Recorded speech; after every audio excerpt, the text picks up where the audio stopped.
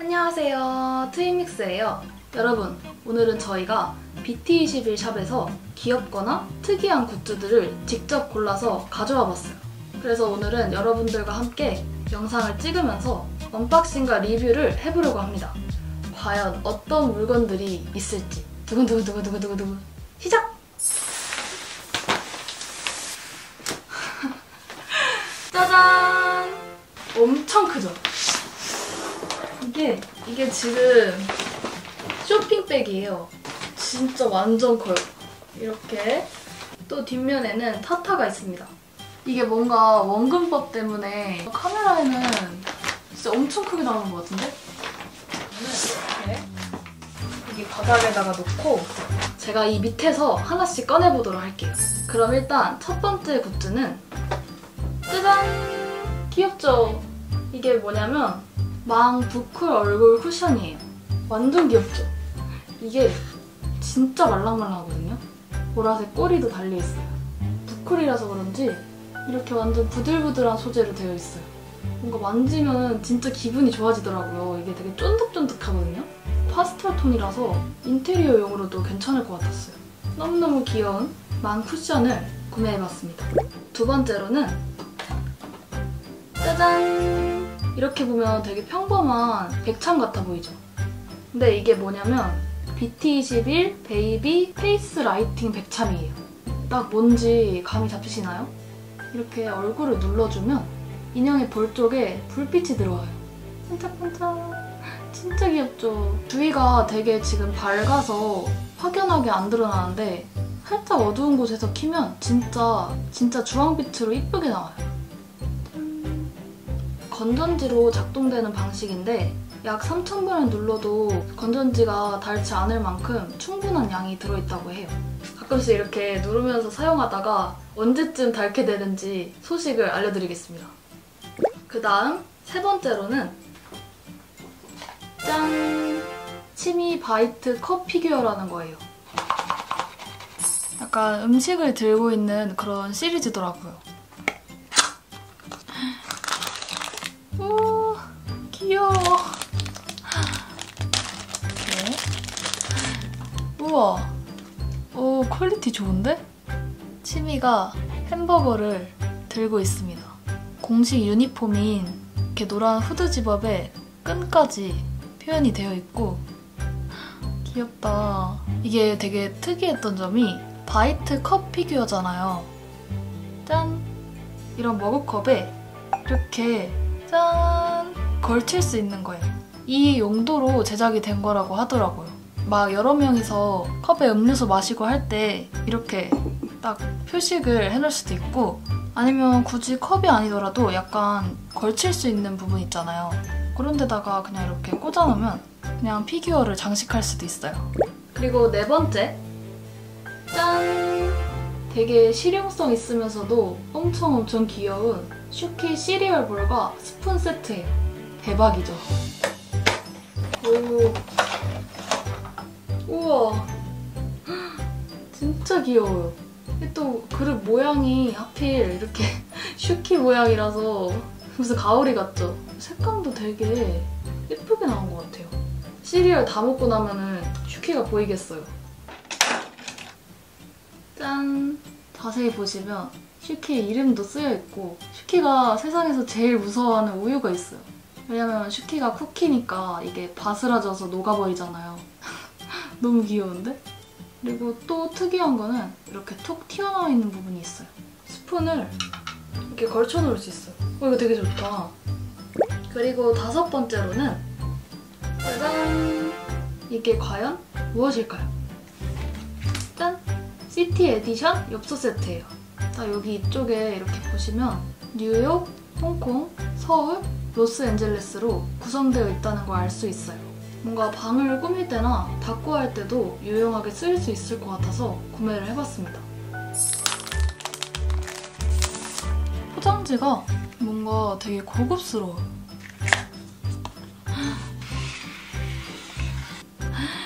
헐. 와, 진짜 사길 잘했다. 와, 여기 태극 문양이랑 서울 있는 거랑 캐릭터들도 반까지 다 있어. 한국의 문양을 되게 예쁘게 일러스트로 표현했어요. 오! 홍콩! 와, 되게 네온 사인처럼 디자인이 돼 있죠. 뒷면은 뭔가 편지를 쓸 수도 있을 법한 엽서. 다음 짠! 귀여워. 이번에는 약간 치즈케이크, 뉴욕 치즈케이크? 반이 자유의 여신상이 됐어요. 마지막? 우와, 로스앤젤레스. 되게 야자수랑 노을이랑 일러스트가 진짜 예쁘네요. 짱이죠? 무슨 일이야? 코야 귀가 떨어졌어요. 뭔가 자주 뭐가 흘러내리는 것 같죠, 귀가. 코야의 귀여운 특징 중에 하나인 것 같아요. 그래서 5장이구나. 우와. 이거는 여기 있는 이 패키지의 뒷면이랑 똑같은 디자인이네요. 근데 되게 예쁘다. 이렇게 모든 도시들이 전부 다 들어가 있는 마지막 엽서. 이거 뭔가 이런 거 이렇게 하나만 방에다가 마스킹 테이프를 이렇게 붙여놓으면 되게 감성 대박일 것 같아요. 이번에는 6번째. 짜잔! 이것도 사이즈가 엄청 크죠? 짠! 비티이십일 에어월이에요. 여기 보이시죠? 악취는 제거하고 향기는 남긴다. 이게 공기 중에 있는 미세먼지랑 악취를 제거해준다고 해요. 이 포스터가. 저희가 산 디자인은 바로 이 쿠키. 오! 짠! 와, 대박 귀여워요. 대박. 어떡해. 짱이죠, 여러분. 이게 막 빈티지한 컨셉을 노리고 만든 거라고 하더라고요. 색감이 진짜 예뻐요. 지금 뒷면에 필름을 이렇게 떼서 벽에다가 부착을 해주면 돼요. 신기하다. 탈취력과 공기정화 테스트를 했던 결과도 이렇게 써있네요. 이것만 방에 뭔가 붙여놔도 분위기가 살아날 것 같아요. 그리고 7번째 물품. 짜잔! BT21 드림 오브 베이비 파자마 세트예요. 엄청 귀엽죠? 이 외관 디자인이 되게 특이해요. 집처럼 만들어 놓고 자세히 보시면 이렇게 옷걸이랑 위아래 옷까지 옷입히기 인형 세트를 만들어낸 거예요. 와, 진짜 귀엽죠? 진짜 어릴 때 갖고 놀던 옷입히기 인형 장난감을 보는 것 같아요.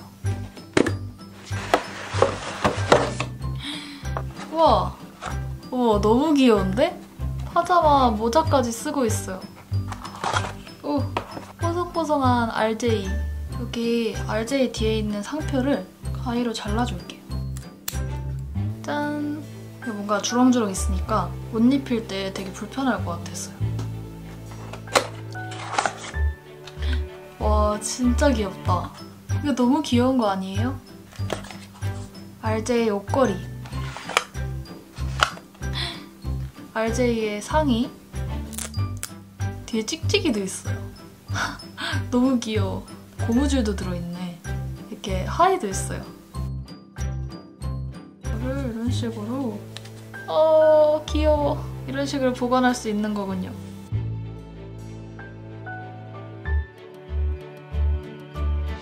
와, 대박인데? 짠! RJ가 파자마를 다 입었어요. 완전히 모자랑 이제 세트가 됐죠. 대박. 이거 진짜 잘 만들었다. 그리고 8번째. 짠! 바로바로 BT21 자동손세정기예요. 와, 진짜 뭐 이런 게 다 나오나 싶죠? 손세정기 위에 피규어가 있어요. 이 손세정액이 그린 등급을 받은 원료를 사용해서 대한민국에서 제조된 제품이라고 해요. 그래서 안심하고 사용해도 된다고 합니다. 이게 자동으로 분사되는 형태다 보니까 2차 감염을 막을 수 있다고 하더라고요. 요즘 같은 시기에 되게 알맞는 제품이 나오지 않았나 하는 생각이 듭니다. 오! 일단은 설명서가 있고 이렇게 우와! 손세정액이 들어있습니다. 이거 리필도 구매를 할 수 있나 봐요. 귀여워. 이렇게 건전지까지 이렇게 해서 구성품은 세정액이랑 세정기 본품, 건전지로 이루어져 있어요. 이게 센서 같은데 이렇게 인식을 해서 뿌려지는 것 같죠? 귀엽다. 되게 파스텔 톤이에요. 예쁘고 연한 파란색. 하늘색? 건전지가 들어가는 구멍이 하나, 둘, 세 개죠.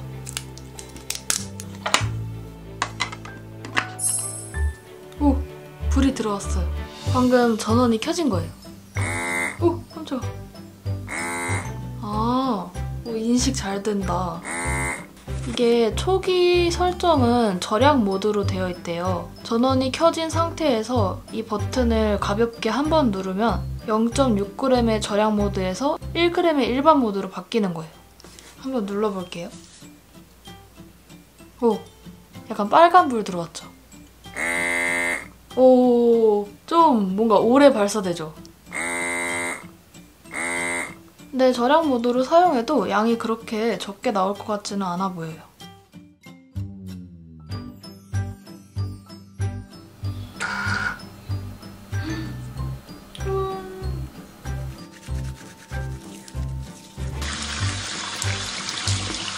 그리고 9번째로 마지막 제품은 짜잔! 이게 바로 뭐냐면 비티이십일 페이스 미니 고깔 세트예요.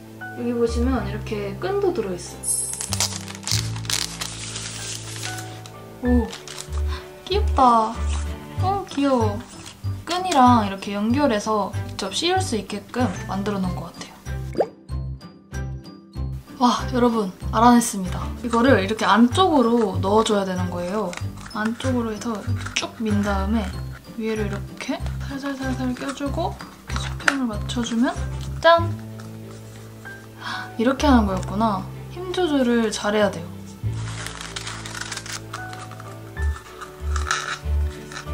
넣어주면 짜잔! 이런 식으로 사용할 수 있는 거였어요.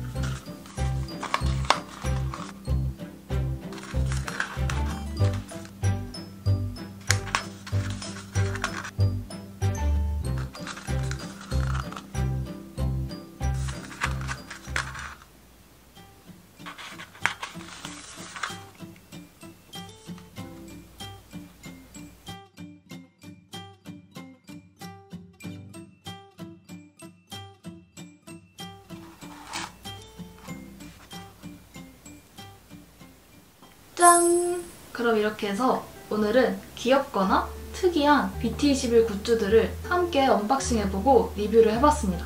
어떠셨나요?